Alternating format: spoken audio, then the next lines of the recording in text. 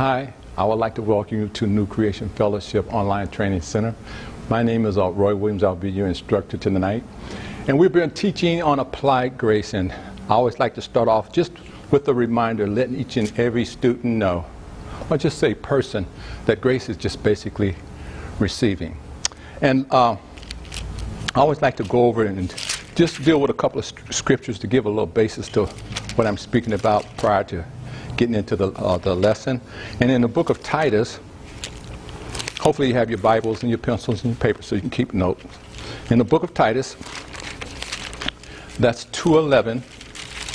Titus is in here somewhere. They always tell me the quickest way there is the table of contents, you know, but I'm gonna hunt for it this time. In the book of Titus, it reads,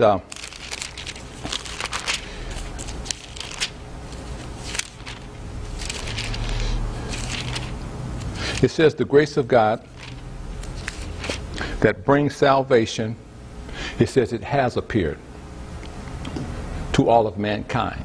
So grace is not something that's more or less like given to a certain group of people.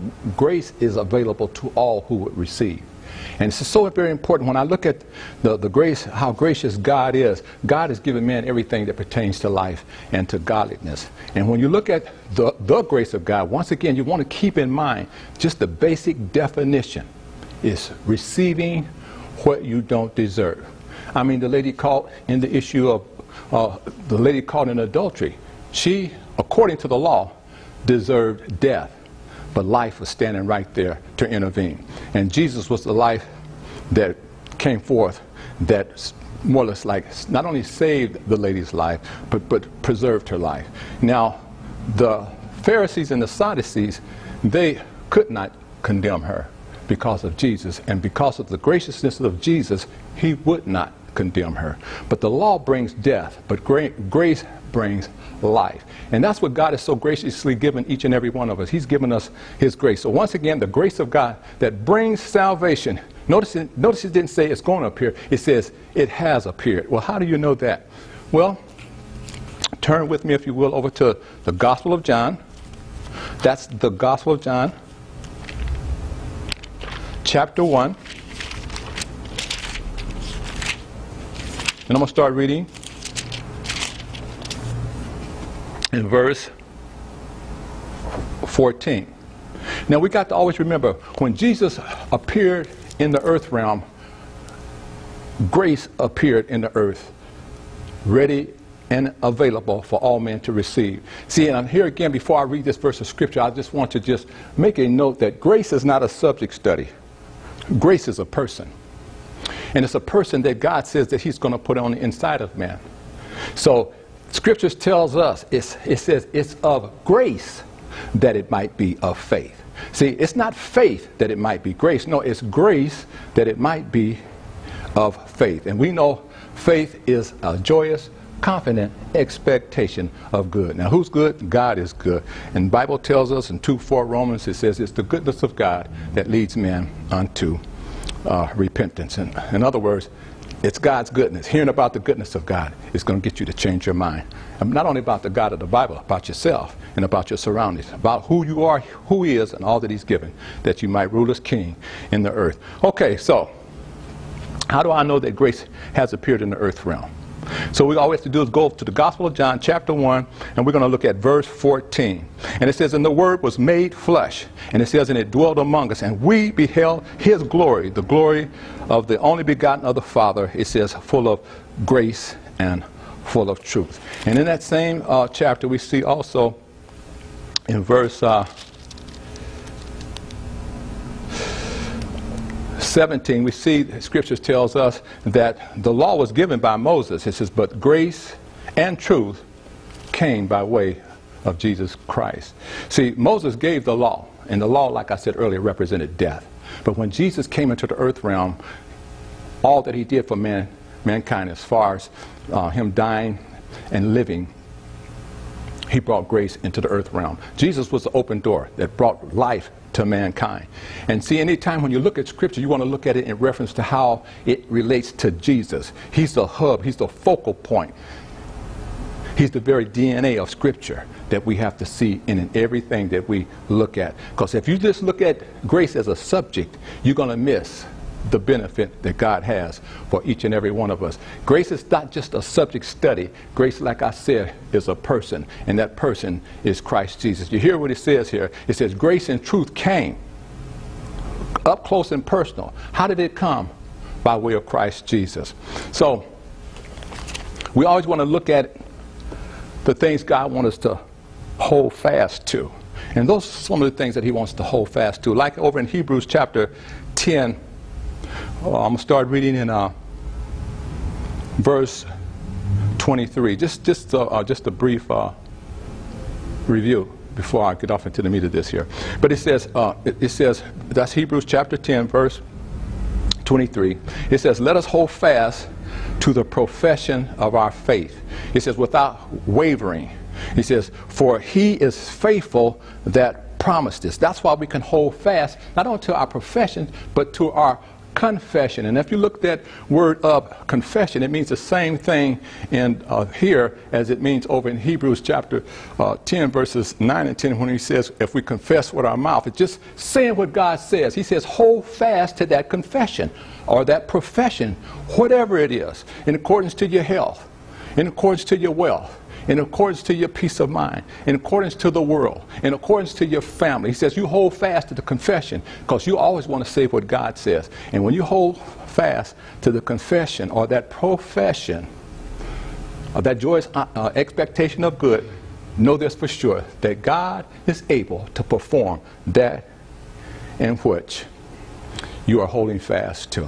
Because God has created each and every one of us to live the good life, because God is gracious. And that was his intent from the beginning, and that's God's intent now. It's for you to live the good life. And we don't want to get weary in well-doing. See, you know what's going to make you weary when you start looking at what's going on around you. It's a lot of issues and situations going on in the world. That's why God always tell you, look unto Jesus. He's the author and he's the finisher of all that's going to take place in your life. And just understanding just the basic principles. There's principles in the scriptures, but there's also that inheritance. We're heirs. But are there principles? Yes, there's principles that we can operate in. One principle, just right off the bat, is Luke 6:38. If we give, we shall receive. That's a principle. It's a principle of increase. But by me being rich is not based on a principle. By me being rich is based on my inheritance. I'm an heir with God and a joint heir with Christ Jesus. And so that's how you should look at that. When you go back and you look in Scripture, you see how awesome God is. You go back and you look in Genesis 6:8, and it reads, it says, Noah found favor with God. Notice that was back before the law was even given. The law came 600 some odd years later. But here God was still being favorable with those that he had dealings with. It says Noah found favor. And if you look, I've had a desire to always, because I've heard throughout my years going to church that everything in the Bible had significance and it had meaning. So, and I've heard people say certain things about names and numbers, etc. and so forth. And I just don't, once I hear something, I just don't say, oh, that sounds good, and say it. Oh, I go look it up. I don't care who it's coming from. It can come from him himself. But I got to see if it's true. Because he did say in Psalms 34:8 to taste and see that God is good. And he also said, told me to study, to show myself approved unto him. So once I start doing that, you start getting an understanding about the significance of names and words and, things that can add meaning to Scripture. Because God wants us to have this for ourselves in a personal way, not just something we know. It's something that's a part of us as his children. Because in the Old Testament, those individuals were servants. And see how God worked in and through their lives? I mean, he worked supernaturally. But guess what? In the New Covenant, in the New Testament, we're sons. But as many as received him, to them he gave power to become the sons of God. So you have the power to live this life. And you know what's so awesome about this God of the Bible? He says, I'm going to take myself, this infinite God, he says, and I'm going to put myself inside of you. Now, that's why you have things. You're like a cup running over. But so in order for God to be able to fit inside of mortal man, he had to stick him. He had to put himself inside of Jesus. And then he says, I'm going to put Jesus inside of you. So the fit is perfect. I'm a perfect individual based on what Jesus has done, not only in me and through me. But the word, like the Bible over in 6:8, Genesis says that, but Noah found favor. So anytime you see that word favor, he's actually talking about grace. Now notice it didn't say he had to work for it. He says he found it with this God of the Bible. Notice it didn't say he had to plead for it. No, he says he found favor. And Noah's name actually means rest. See, so he's I don't think I would be taking anything away from this verse of scripture in that I might say it this way. In other words, since his name means rest, it means when you rest, you find favor with this God of the Bible. See, and that's what grace is all about. Grace is just receiving what I don't deserve. Roy, you don't deserve that. I know it. That's what makes it favor. If I deserved it, then it wouldn't be favor. See, that's how you want to see everything. I said everything that God gave to man. He gave to man based on favor, based on a promise. And when you look here again, I got to just stress this point. When you look at how God operated in the lives of those that were in the Old Testament, it was always based on what they saw, what they believed, what they received. And it wasn't based on them actually possessing the very thing. See, we possess the very substance. They had a substance. We had the very person of Christ Jesus. See, they was looking toward what God had promised. We look back on what God has promised. But that promise was that promised seed that God promised that would come forth through Abraham by way of Mary. And Jesus Christ would be that door that man would be able to enter and to receive all of the goodness, all that God intended for man to have in the beginning. And so God, he's an awesome God. So we see that Noah found favor with God. And even when God had brought the children of Israel out of Egypt, notice what he said over here in 3:21 of Exodus. He says, I will grant this people favor. And you know, it's in the sight of the Egyptians, or in the sight of the world. See, Egypt represented the world during that time. And he says, and it shall be that when you go, he says, you won't go empty-handed. Now they were just servants now. He said, you won't just go empty-handed. And you know what I like about that too when he brought them out? They was healthy. They didn't get drugged out. They didn't get pulled out. They didn't get carted out. No, they walked out. Millions. I'm talking about, they were healthy, wealthy, and in their right mind. Now, when I look back on how he dealt, now this was prior to the law too, you know, a lot of this stuff that was taking place like in Abraham's life and in Noah's life. When you look back on how God dealt with them, notice what he says in Hebrews chapter 8, verse 6. But now, you know, he said now, hath he obtained a more excellent ministry, by how also he is the mediator of a better covenant, which is established upon better promises. See, when you look at the promise God made with mankind, you got to always remember that promise is in stone. See, and the covenant that he cut, he said it wasn't the covenant like the one of old. See, that covenant in the Old Testament was based on the blood of bulls and goats. But yet, for 1 year, the sins of man were covered just because of the blood. See, the emphasis is up on the blood, not up on the sin, because that's been done away with. But see, under the new covenant, it's been totally done away with. And you know, and it was brought to my attention, and I thought on the matter a little while. You know, I pondered it, and it was good. Watch, this is good. See, and because of the blood of Jesus, we should not have a sin conscience about nothing. Because, see, if they could be forgotten for 1 year, I said totally, no, it was a reminder in that, because they would have to do it year after year. But because of the blood of Jesus, it tells us in 10:2 Now let me start at 10:1 of Hebrews. It says, for the law, having a shadow of the good things to come and not the very image of the thing, can never, with those sacrifices that they were doing back there, which they offered year by year, it was a reminder of sin, continually make the comers therefore perfect. He said, verse 2, he says, for then would they not cease to be offered, but because the worshipers once purged should have no more consciousness of sin. Shouldn't even think about it. Why? Because he done away with it. All of it. Period. So when you think about situations, you know what you should be thinking? That you're righteous. You should have a righteousness consciousness. That's regardless of what takes place in your life. Because I know mistakes will be made in a person's life. So we see that God wants us to hold fast the confession or the profession of our faith. He says he wants us to hold fast to that. And see, and that profession or that confession should be centered around and up on his word. Because when you look how good this God of the Bible is, God has given us all things. He says all things that pertains to life and to godliness. And right here, you know, when most people know things according to, you know, how they're saved and so forth. Some people know that they're justified. A few people know that they're righteous.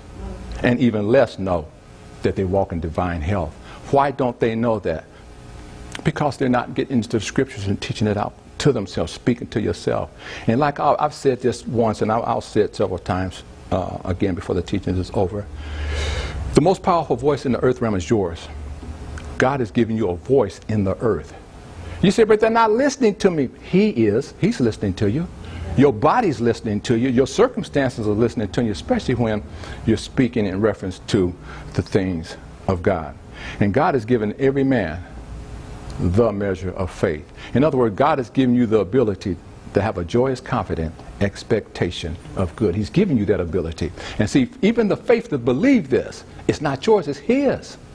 See, everything that you have in life, I don't care what it is, it came from him. And they're all a part of grace, of the grace of God. There's many forms, there's several forms to God's grace. And you know, and when you look at it, you just look at, you know, just looking at healing. You know, like, I just want to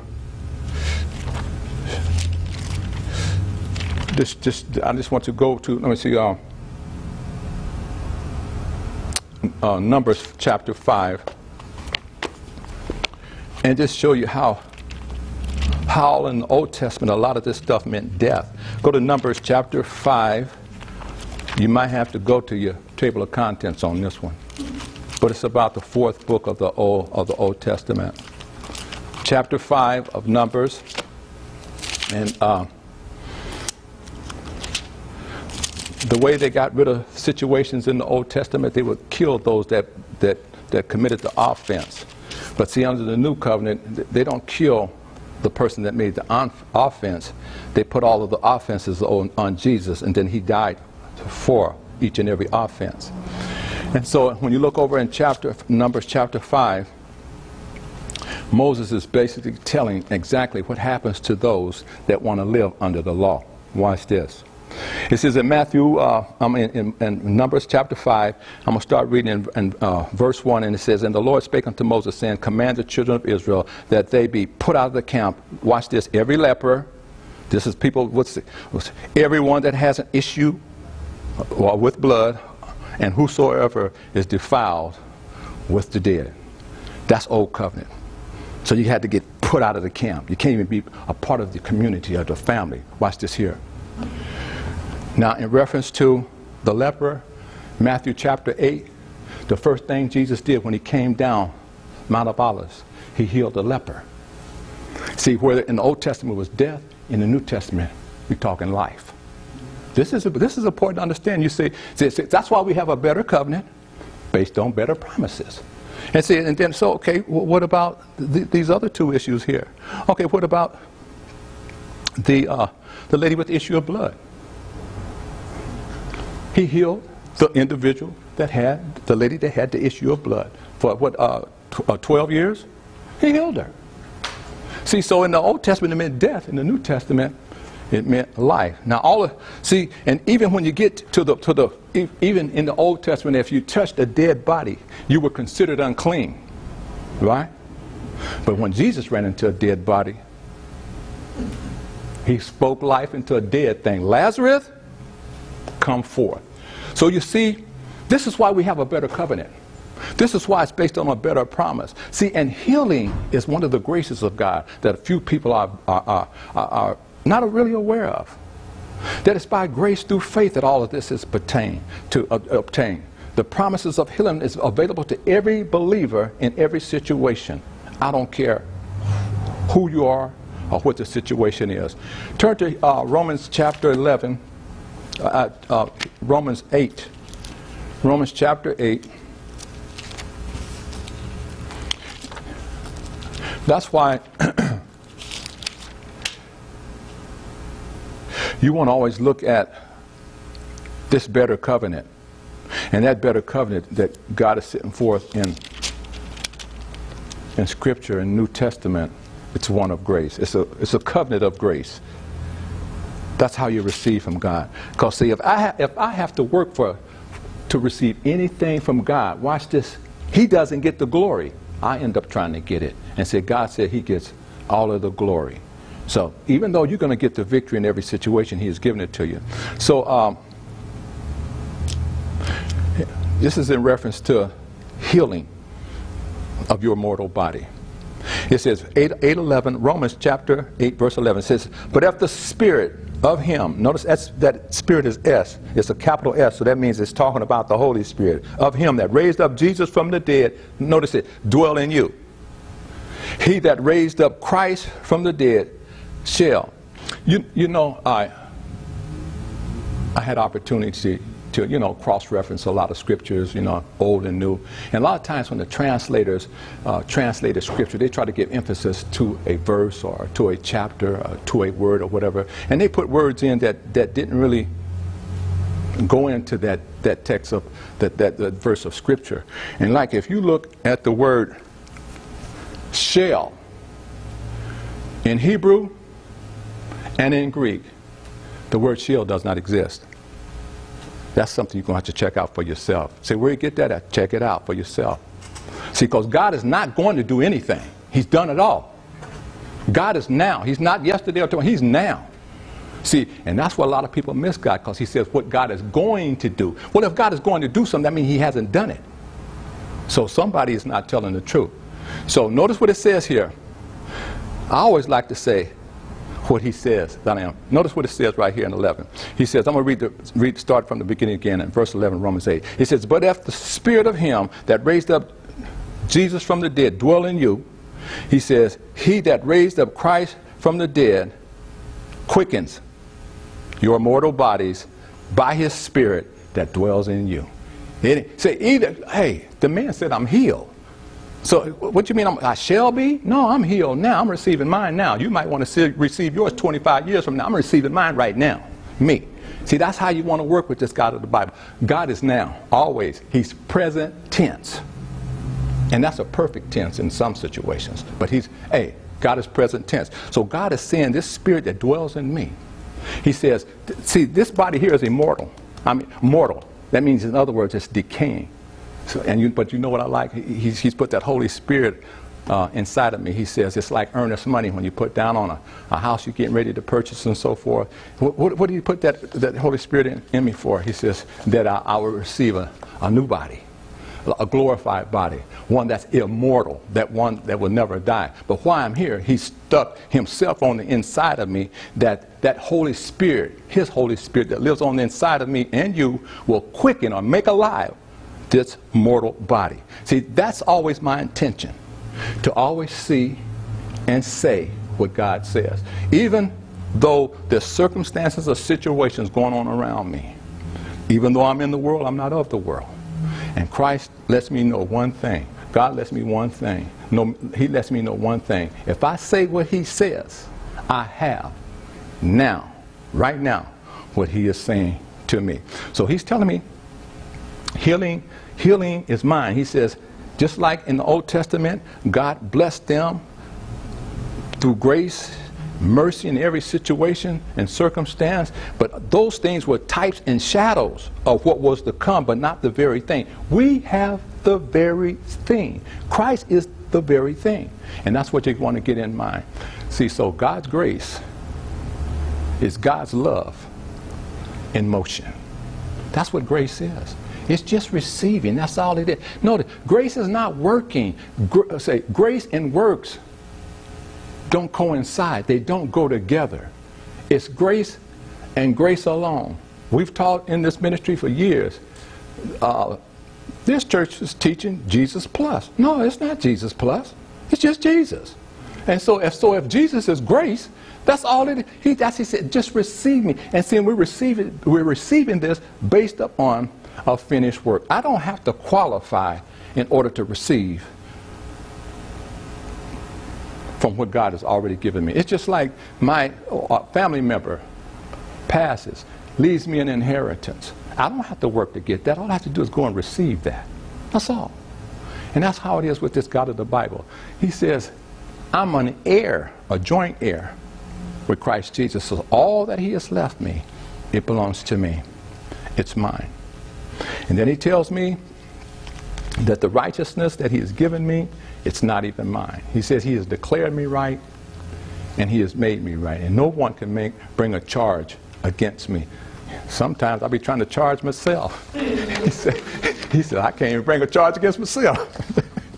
Amen. So that's how God is awesome. When you look at how awesome, he just put things together, in a life and just in the earth realm. So when you hear the grace of God, you can just more or less like say, you're talking about the Son of God, because that's who Jesus is. Jesus is grace personified. Not only is he grace, he's grace and truth. They're synonymous. They go together. That's who Jesus is. See, the first coming of Christ, in essence, is the personal manifestation of God's grace. That's what it is. Jesus himself never really used the word grace. He didn't go around preaching grace. You know what Jesus did? He went around demonstrating grace. So, and that's when I used the illustration already with the lady caught in the act of adultery. See, he demonstrated grace there. And you know what I like about it? He had opportunities to minister to every person there. But that lady, I believe, was the only one that received at that point in time. And then also when he raised Lazarus from the dead, he exercised the gift of life. He exercised grace there. But Lazarus was his friend. See, Martha had a works mentality. She was trying to work and try to please Jesus. But you know what Mary did? Mary, she had a receiving mentality. She was receiving from God. And that's why Jesus said, Mary has chosen the better part. And he says, it will not be taken away from her. Well, it ain't going to be taken away from me either. I'm not letting it go. I'm telling you. Because once you find the truth, once you start to embrace the truth, it becomes a part of your life. So that's why you got to let this word just rule and reign in your thoughts and meditate and ponder and think and speak the things that God says that are yours, regardless of the circumstances. It says grace and peace, it says over First Peter. Turn over to 1 Peter chapter 1.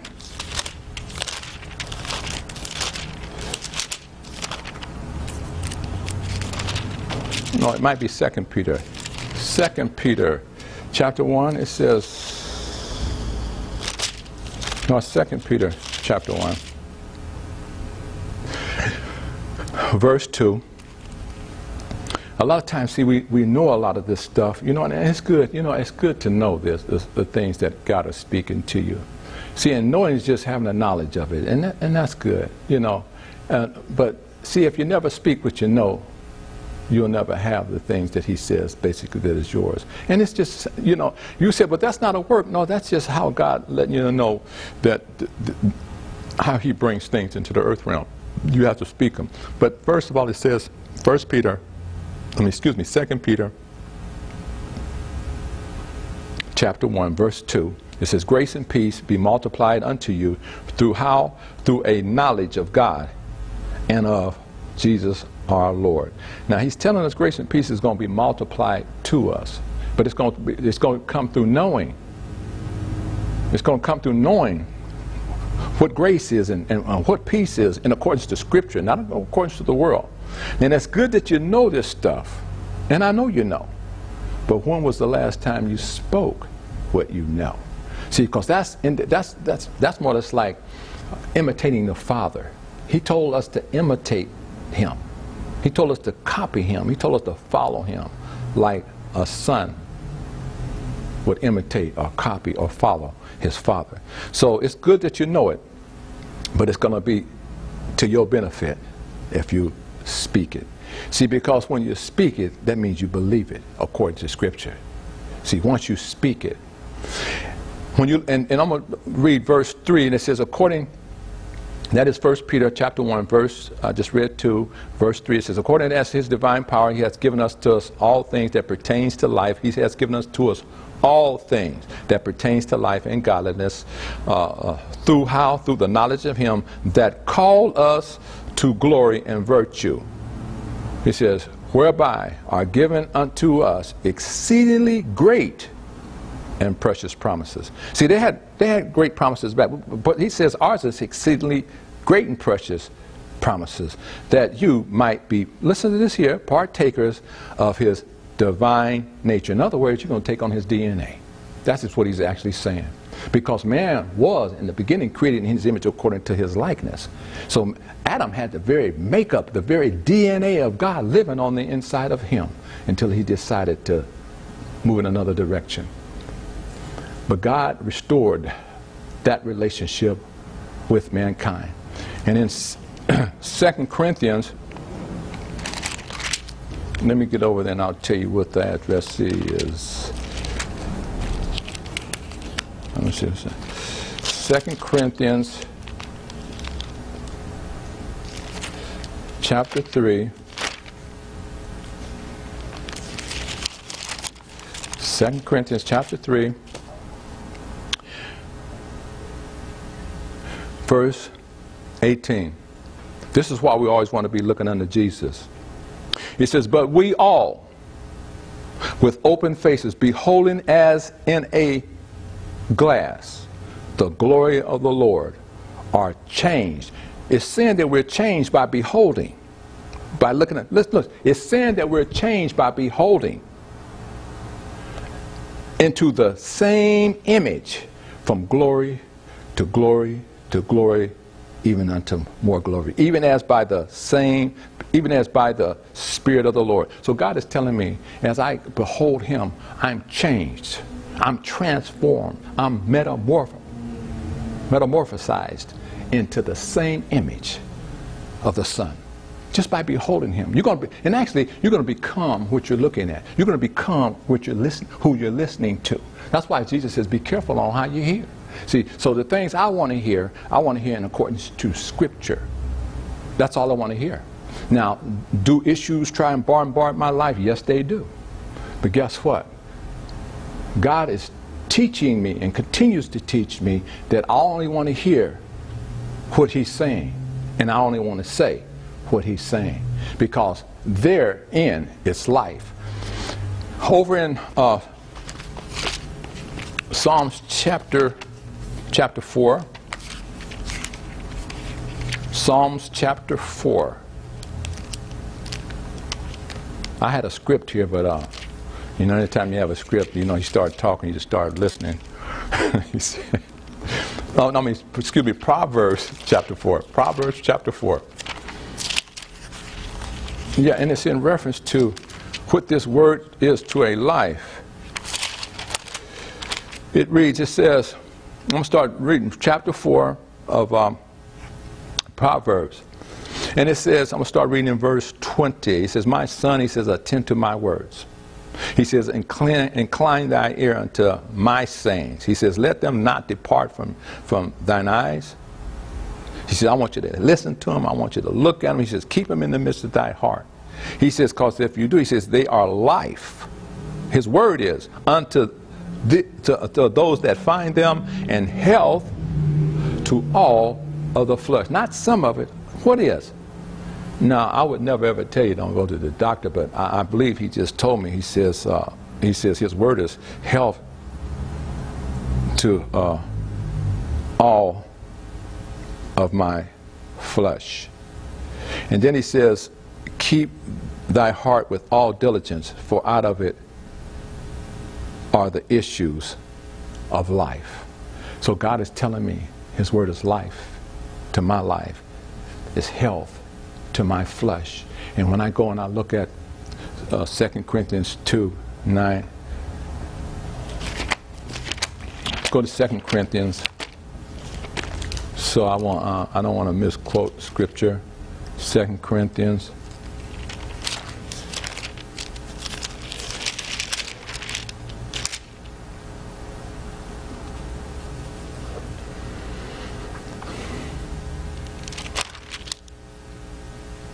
No, yes, 2 Corinthians chapter 8. I'm going to start reading verse 9. It says, that's 2 Corinthians chapter 8, verse 9 says, for you know the grace of our Lord Jesus Christ. He says, I think a lot of people miss those first three words there. He says, for you know. So he's talking to somebody that know. He's talking to somebody that should know. He says, know the grace. Notice he says, he don't say works. He always like to put that out. Notice he don't say the law here, for you know the law. No, he says, for you know the grace of our Lord Jesus Christ, that though he was rich, yet for your sake he became poor, that you through his poverty might be rich. So we have here a divine transference. It's just like there was a transference of health to the leper when Jesus touched the leper. See, normally when a person touches an unclean thing, that person be unclean. But when Jesus touched the leper, the unclean became clean. That's awesome. See, that shows you there was a transference. Not only did he take our poverty, he took all of our sickness. I said every bit of it. I said all of it. But why aren't you walking in divine health? Because you're preaching a works, grace mentality. That's it. And that's what's coming from the church. They're telling you, yeah, okay, yeah, it's grace, but. No, when you hear that word but, you better run. I'm telling you, no, there's no mixture here. None. No, it's grace, and it's grace only. That's how you receive all of this. Just receive a finished. See, when Jesus said that it is finished, when I hear the word finished, that to me, that means done, complete, nothing else, nada, no more. That's what it means to me. Now, a lot of times people try to read in, or read around, or read over, or read under a lot of the stuff the scripture is saying. No, you just want to read what's there and not try to read out of what's not. You just want to read what the scriptures say. He's telling us right here there was a transference, a total transference of poverty. He took on all of our poverty, not some of it, all of it. He took, look, watch this. He took all sickness. If Jesus left out one, he left them all out. You got to know that. See, God's grace is complete. It's whole. And there's nothing missing.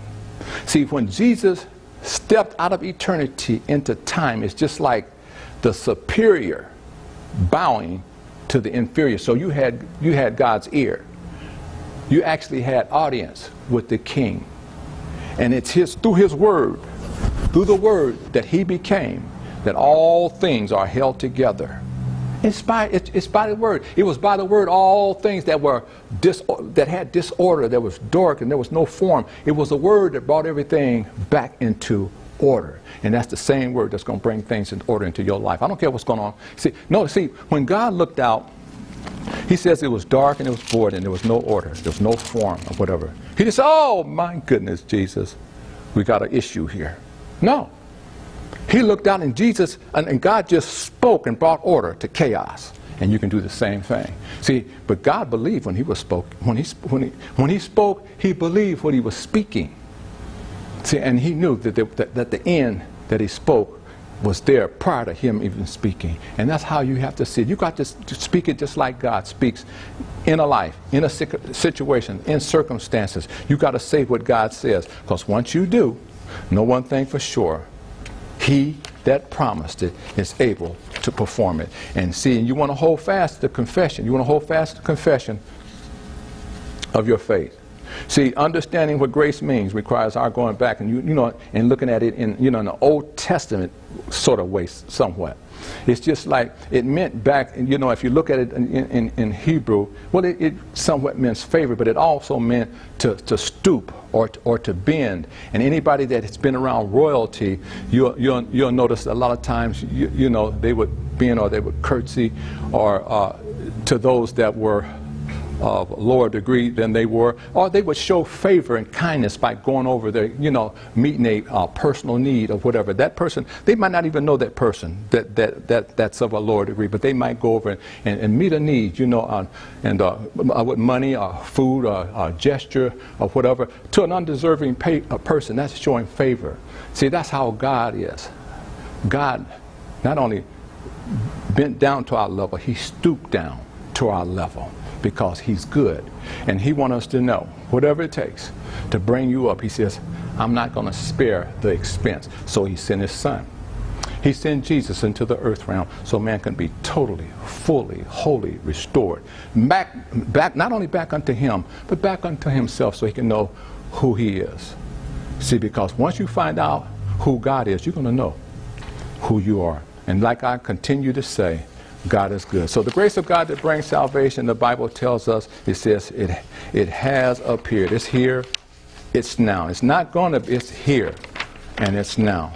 God has given us all things that pertains. He's given us all things that pertains to life and to godliness. And God is able, the Bible tells us, because a lot of times, we have a works mentality. We think we're able to do anything. The Bible tells us God is able to make all grace abound. It's him. And he did that in Christ Jesus. He says, every favor, every earthly blessing, may it come to you in abundance, so that you may always and under all circumstances, and whatever the need be, self-sufficient, possessing enough to require no aid or support, and furnished in abundance for every good work and charitable donation. Now notice, he says it's not of yourself. He says God is able to make all this happen. I thought if I get a real good job, I'll be able to take God's place. No. No, you're not going to make enough to fit in what I just read here. No, listen what it said here. You're not going to make enough of this.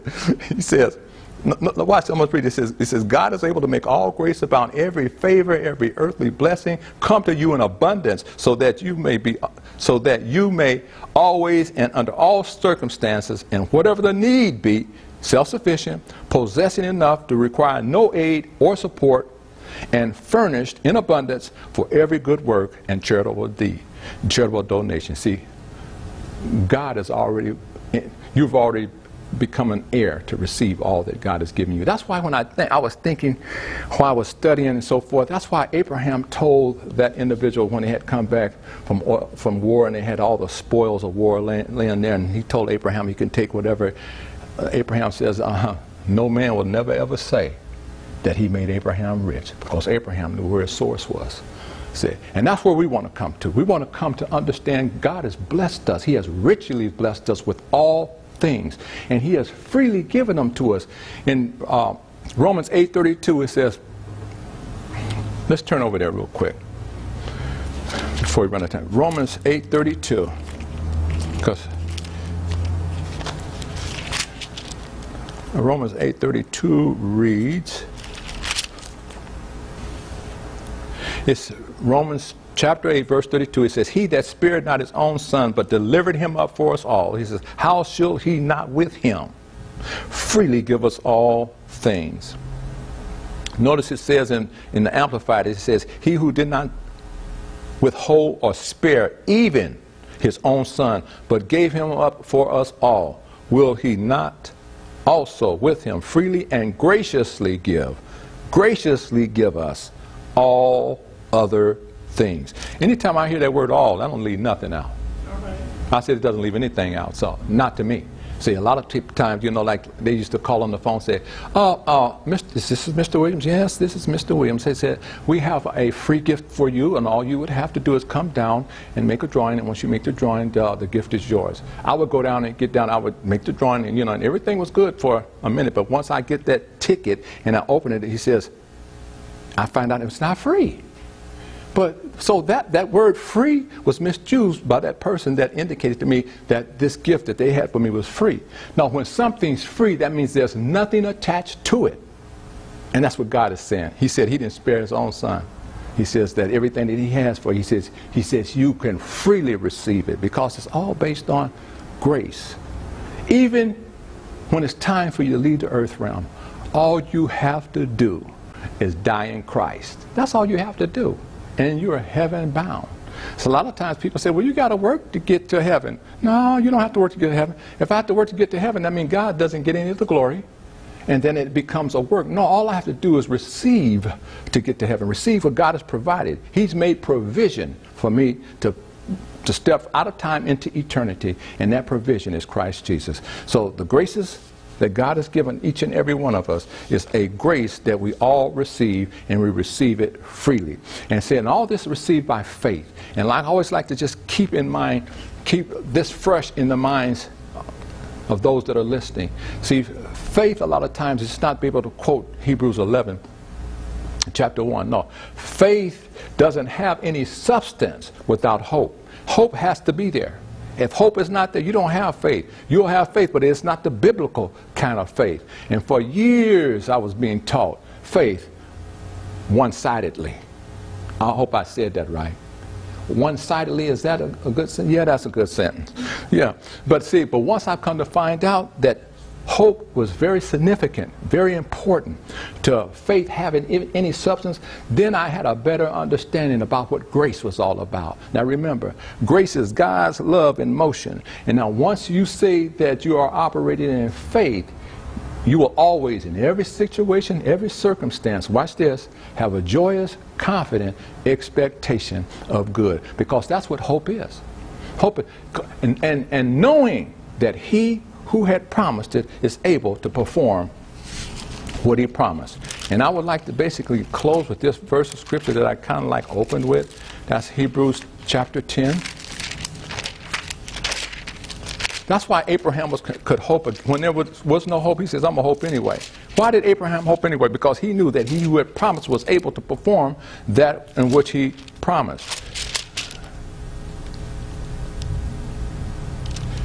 And that's why you're able to come boldly to the throne of grace, because of, well, I think that's 10:23 of Hebrews. I'm going to read it again. Now, based on what God has given us all, has given all to us. He's given us health in abundance. He's given us wealth in abundance. He's given us peace. He's given us all things that pertains to life. And I used to think everything God had for me, I'll get it when I get to heaven. No, no, no. He says he's blessed us with all things here in this earth realm. You heard what he says over in Ephesians 2:10. He says he created us to live the good life right here, right now. Not when I get to heaven, that we could be a blessing in the lives of others and be able to give to every charitable organization and situation.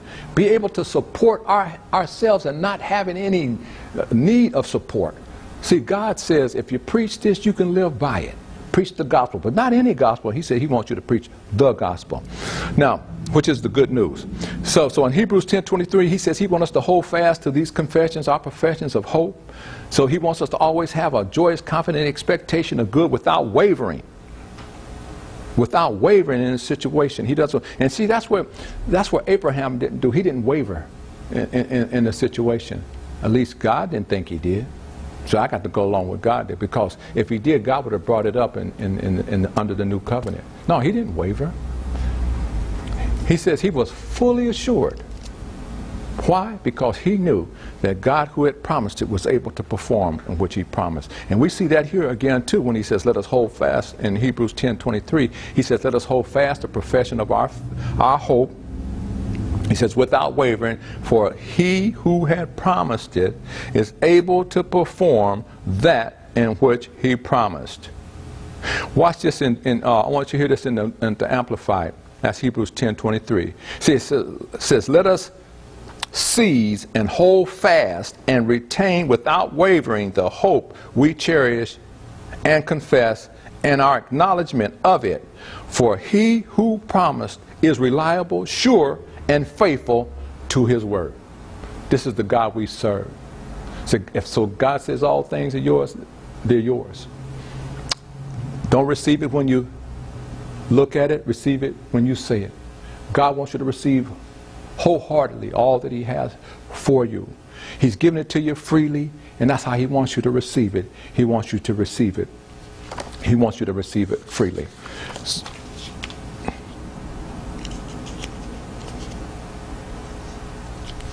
So we don't want to be operating in a church that's powerless. We don't want to just have a form of godliness. We want to operate in the power that God has given us. So our power is not outside. Our power is on the inside of each and every one of us. And that power is a sure hope. It's a living hope. And it's the hope of glory. And the Bible says it's Christ in us. That's where God says, excuse me, that his hope lives. That God's hope lives on the inside of us.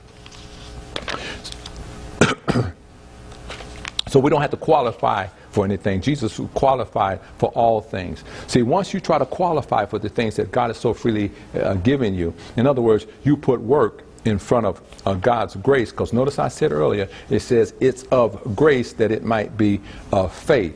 You're going to nullify the things that God has already given you. It's not that he's not giving you. See, grace is constantly flowing. It says that, but you're in the way.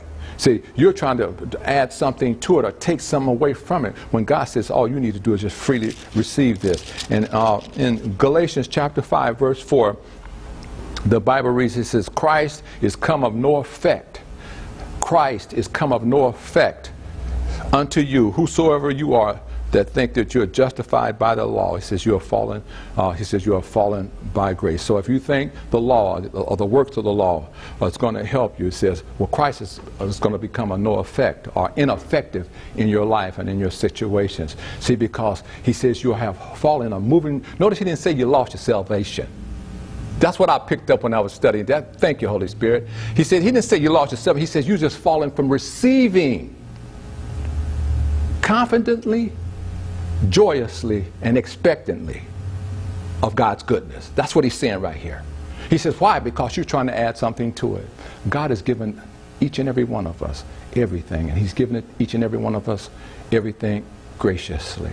So the grace of God that brings salvation, it has appeared. How did it appear? It appeared in the person of Christ Jesus. That's how it appeared. And God says, notice it says, don't you know the grace of our Lord Jesus Christ? See, even the prosperity is a grace of God. The healing is a grace of God.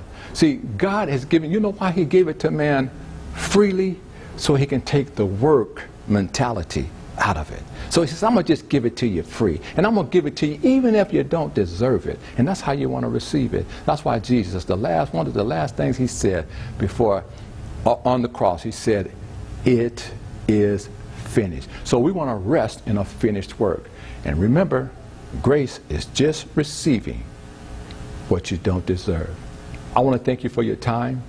And we'll be expecting a response paper. And a response paper is just simply stating what you've learned and what you expect to do with what you learn. We love you, and hopefully what you've heard explodes in your spirit, because like they always say, your turn is up at bat, because God is teaching that you might be a teacher. We love you and see you next time. Amen? Praise God.